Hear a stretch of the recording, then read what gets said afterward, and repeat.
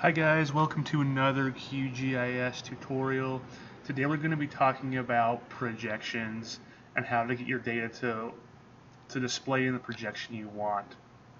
So we're going to be working with the shapefile, the United States today. This is just the contiguous United States, so the lower 48, it excludes Alaska and Hawaii.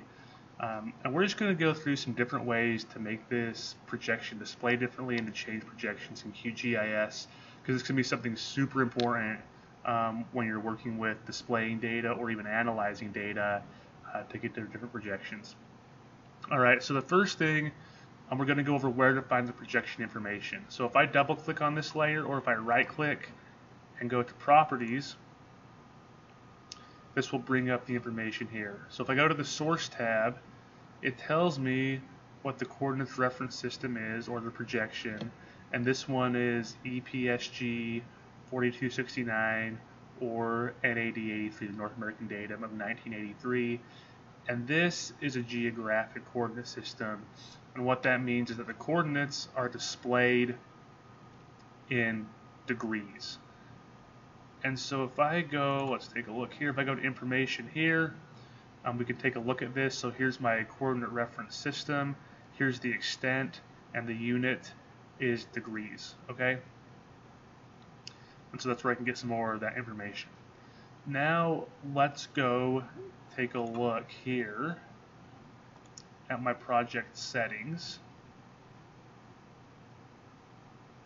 and we can check out the project properties first of all.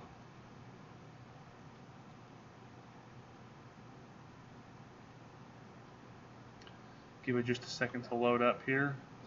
So here we go. And so here it gives me the coordinate reference system. So I have NAD83, EPSG 4269, right? And so that's the one that is currently being used in my project. Now if I change this, it's going to change the way things are displayed. Let's go ahead and give this a try. So if I click on this, EPSG 5070, this is a projected coordinate system, and it's actually going to be in meters. And so this is going to change the way things look. So if I click here, you can see that this extent is different, right? So that we can have this NAD83, its extent is for the all of North America. The Conus Albers is just for the contiguous United States. Okay, so I'm going to go ahead and click OK here. You're going to see a shift. So you see that? So it didn't actually change the coordinate system my data are in. You can still see that this is still the EPSG 4269, the NAD83, but it changed the overall project coordinate reference system, which changed the way those data were displayed. So let's go back to my project properties, and let's go back to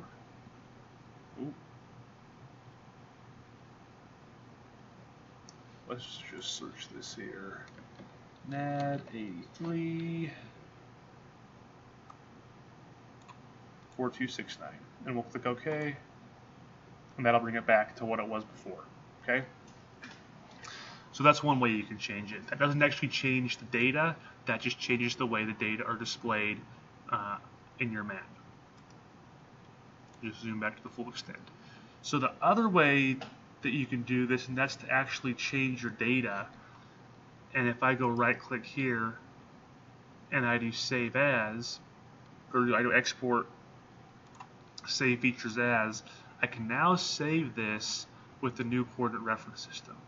Okay, so let's go ahead and save this to the temp folder, and we'll name this Conus 5070. And so I'm going to save this to the Conus Albers projection, or sorry, to the Conus NAD83, and so I'm going to put the EPSG number in there. And here I'm going to select EPSG 5070, and if you don't know which one you want, you can always come and search for it here. So if you know the EPSG code, you can type it in there. If you know the name, you can type in Conus Albers here. Click on that. Click OK. I've got my file name. I've got that. And we can just leave the rest of this default. We'll add the save file to the map, and we'll click OK. And this might take just a second to load it up. It's working on it.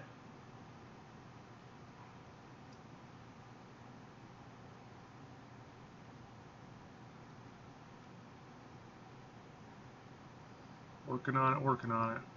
All right, so you can see that even though I changed this to the EPSG 5070, yeah, so even though it's displayed in 5070, we're still seeing this in our regular EPSG, the 4269, and that's because the project is in there. So if we displayed these in two different projections, they wouldn't line up like they do.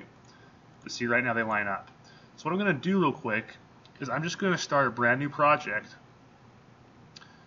which will clear all the data about the projection, and I'm going to add the Conus 5070 in first, and you'll see that it displays in 5070. So let's go ahead and click New Project, discard this, and I'm going to come into my browser, and I'm going to add Conus 5070, and so you can see that it now displays in 5070 in the Conus Albers projection.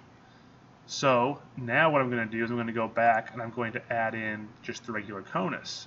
And if I add that in, it's also going to display in the Conus Albers or EPSG 5070.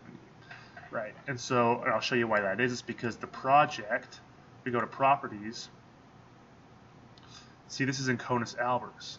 And the reason it does that, it's going to, the project settings, so the project coordinate reference system, is going to display as the first layer that's added in. And it's going to transform everything on the fly to line up with that layer. Okay, so this is just something to be aware of as you're trying to get data to look the way you want and show those things.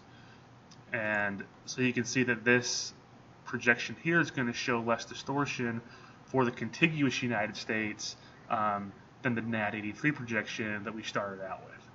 And as I showed you before, I can always go back to Project Properties, and if I want these data to be displayed with NAD83, I can just click on this and click OK, and they're displayed in NAD83. Okay, so that's just quickly how you can work with projections and coordinate reference systems in QGIS. It's kind of a little tedious detail, but it's really important detail for making sure your data line up and making sure when you're displaying your data that you have the projection displayed that you want, because you can tell that different distortions are going to be inherent for different projections. So I hope you enjoyed this video. I hope it's helpful. If you have other questions, please let me know. I'm happy to answer them, and have a great day.